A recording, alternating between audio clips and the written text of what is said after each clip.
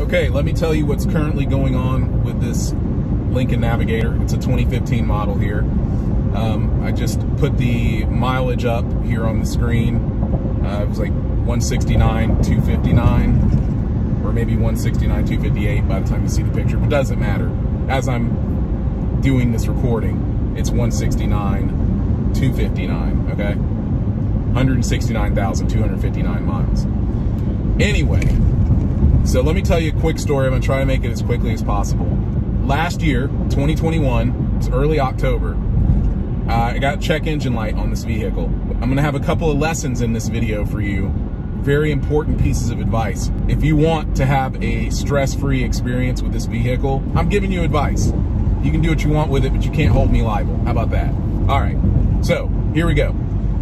First of all, do not hesitate to take your vehicle in. If you live in an emissions state, always, after getting your registration, just to protect yourself and to give yourself more time to repair or sort out a check engine light problem, take your vehicle back in a month after you get your vehicle registration renewed and take the emissions test once again, because you don't want it to expire. It lasts for 12 months. You could take it multiple times. For me, from now on, once I get this sorted out, I am going to take this vehicle in next month and do an emissions test, and I'm going to take it in probably the following month. I'm going to make sure I take it in at least a month or two after the initial test that needs to be done. The reason I'm going to do this is to buy me more time in case this comes again, so I wouldn't be stressing out over this right now. But I'm not like heavily stressed because I've been dealing with this for a while. So let me tell you the story. Let me tell you what happened. I did 4 oxygen sensors for this vehicle. They were not easy to come by. I could have gotten the emissions test then, I would have been fine, but I didn't. Like an idiot, I didn't get an emissions test after putting them in, and the check engine light came back, and this time it was the catalytic converter. And it ended up being both catalytic converters. Took it to the dealership because I didn't want to deal with someone saying, oh, we can't do it and get it right, or we can, but they don't really get it right. Dealership told me it was going to be $3,000 to replace both of the catalytic converters on this 2015 Lincoln Navigator. I said, no way, that's too much money, and proceeded to go and look for another shop that would do it for less. Found a shop that said they would do it for $1,300. Well, you get what you pay for. Asked them up front, said, can you do this? Will I get a check engine light? Will it be a problem? No problem, sir, we can do it.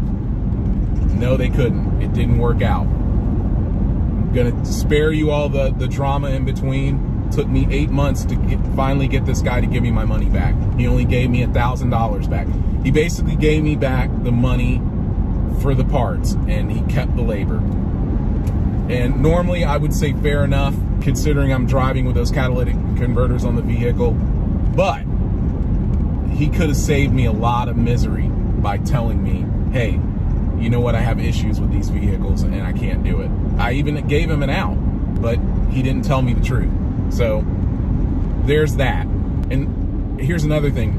Not only did he keep the $300 for the labor, but I told him that I think that the water pump may need to be replaced. So he replaced the water pump. So that was another $600 and some odd dollars. So really in his shop, I lost $1,000. Right now, I've got a genuine left side, which is the driver's side catalytic converter, which was tough to get. I called everywhere to get it. There's only one dealership here in Georgia that had it. I drove out there and got it. And then the other one is a MagnaFlow. So here's why this video is valuable, because there's no other videos out here giving this information. Okay, so I have a MagnaFlow for the right side, which is the why I'm going to show that here on the video.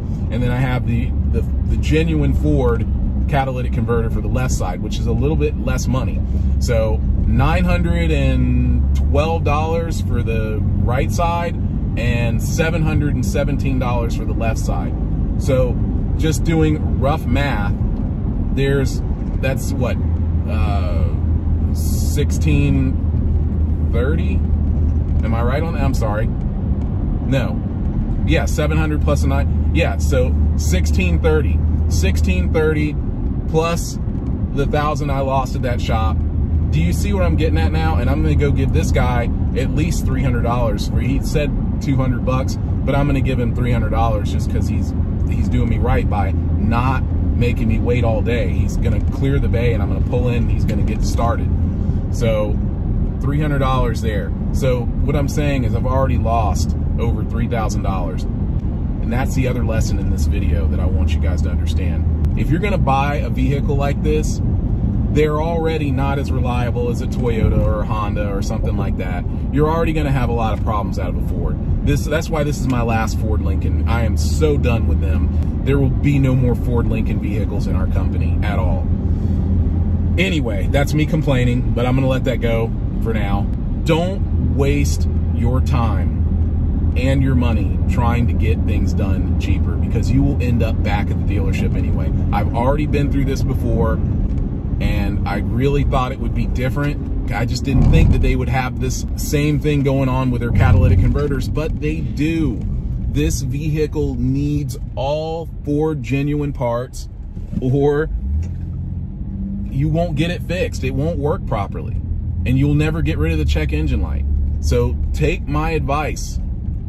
Always use Ford genuine parts, OEM, whatever. I would just make sure you get it directly from Ford. Make sure it's branded with Ford Motor Company, okay? Make sure it's Motorcraft. And then make sure that you take your emissions test. Again, it's $25 well spent if you go and do another emissions test a month after you do the next one. It buys you a whole another year to fix your problem, because look at all this money I'm spending. I don't even know what to think right now. This is killing me, and I still have to deal with the turbo issue. I'll also throw this out there, even though I'll do a separate video. I'm about to hit 60,000 miles of driving with the instant shutter fix. So I have that, you know, so it's got a transmission issue, but like I said, the instant shutter fix is holding it off for now. So got that going on. But so my next thing after dealing with this, and I hope this works today. See, there's a strong possibility that this guy may install these catalytic converters and it still won't work, because it needs to be plugged up to Ford's computer, and then they need to approve it. I verified this with our state emissions department. It's crazy. It's insane. It's robbery. It's highway robbery. But that's what you deal with when you drive these vehicles. Now, and I know now why there's so few of us out here using this in this business. I mean, God. So going back to Chevy after this. That's it, guys. I'll have another video out to you soon. I'm going to let you know how this plays out. I'll follow up with it. But for now, this is it. Take care. See you in the next video.